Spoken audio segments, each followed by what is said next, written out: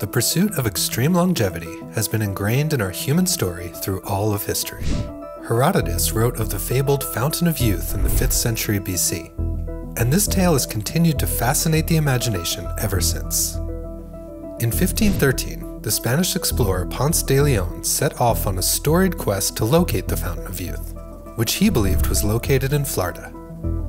Even now, Hindus believe extreme longevity is possible through the dedication to a purely spiritual life, with many documented cases of yogis living well beyond the typical human lifespan. Today, futurists like Aubrey de Grey believe technological medical advances could lead to lifespans of up to 1,000 years. Others, like Ray Kurzweil, imagine a world where the replacement of failing body parts could essentially make us immortal. But for one man, the Fountain of Youth was found in a simple philosophy towards life and a collection of herbs found high in the mountains of China.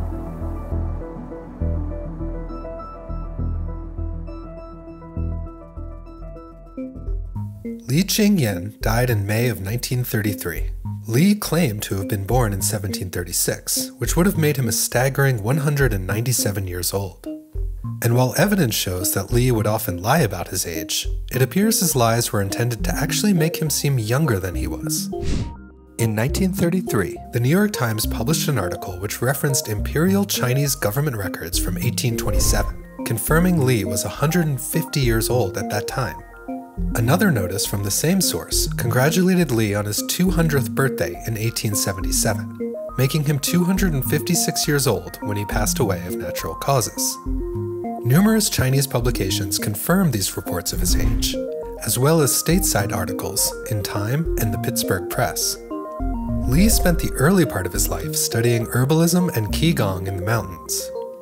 At the tender age of 72, he began a new career as a military advisor in the martial arts. He was reported to have had 24 wives and 200 descendants, spanning 11 generations at the time of his death. Other sources claimed a mere 14 wives. One surviving photograph of Li was taken in 1927 by Army General Yang Sen. He would later publish a report called The Factual Account of the 250-Year-Old Good Luck Man, in which Yang Sen wrote, "He has good eyesight and a brisk stride. Li stands 7 feet tall, has very long fingernails, and a ruddy complexion." While Li's story has been told many times, his unusually tall height is often underrepresented.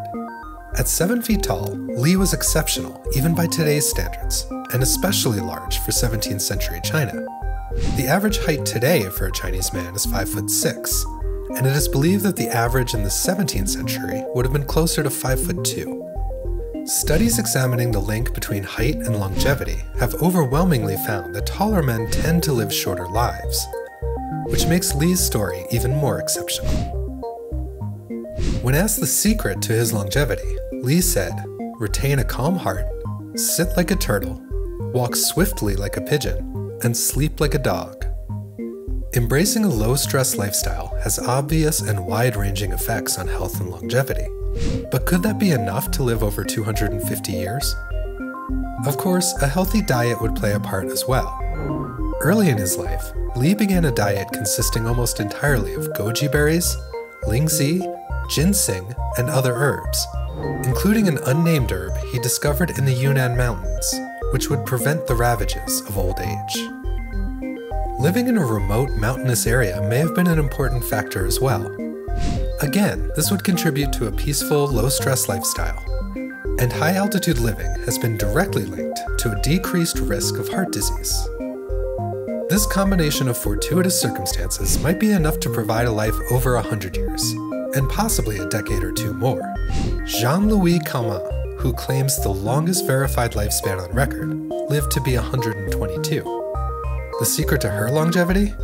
Regular bicycle rides and eating over 2 pounds of chocolate a week.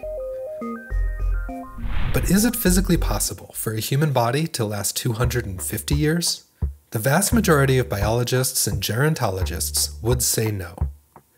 And yet throughout the East, similar tales of extremely long lives are commonplace, although few are as well documented as the case of Li Ching-Yuen. One of Li's disciples recounted a tale of an even more ancient individual, On one of his frequent expeditions into the remote mountains, Li, 135 years old at the time, stumbled upon a hermit who claimed to be over 500 years old. The elder man, when pressed to reveal his secrets, instructed Li in a series of Qigong techniques, including breathing exercises, coordinated movements, and dietary suggestions. Li began performing these exercises with sincerity and faith every day. Indian history is full of extreme longevity tales. Devraja Baba was an Indian yogi who lived beside the Yamuna River. While he never made claims of his own age, reliable sources, including Dr. Rajendra Prasad, the first president of independent India, claimed Baba lived to be 250 years old. Tales of yogis regularly living past their 150th year are common, as in the case of Trilanga Swami, who is reported to live to 280, and Mahavatar Babaji, who according to the Guru Yogananda, was over 500 years old in 1920. In 2017, an Indonesian man known as Ba Gato died at the age of 142. While official Indonesian birth records verified his age, skeptical critics have debated the accuracy of these national records. Hundreds of other stories from the Far East contain similar claims of extreme longevity. But Li's case is especially compelling due to the government documentation and multiple reports in credible publications. While some scientists are quick to point out that the human body cannot accomplish such longevity, our physiology has been known to produce miraculous results under the power of the mind and spirit, as with the Tibetan monks who can regulate their own body temperature during meditation, or Qigong practitioners who have made large tumors disappear with the mere waving of their hands. Other scientists, like Aubrey de Grey, Chief Science Officer at the SENS Research Foundation, believe that the technology to produce extreme longevity already exists, and it is primarily our cognitive bias towards the inevitability of aging that keeps us from achieving longer lifespans. De Grey's Research Foundation has published numerous papers showing exciting theoretical possibilities for repairing many of the fundamental cellular breakdowns that cause aging. Human trials are set to begin in 2021, which De Grey hopes will motivate a change of thinking about how we age. De Grey cites the expectation that aging is necessary as the biggest hurdle in his work. As he has said, the cultural attitudes towards all of this are going to have to be completely turned upside down. Is it possible that our thoughts and beliefs play the most critical role in the aging process? Perhaps the true secret to Li Ching-Yuen's longevity was not merely his diet, lifestyle, or Qigong exercises. Perhaps the real power came from his belief that they would work.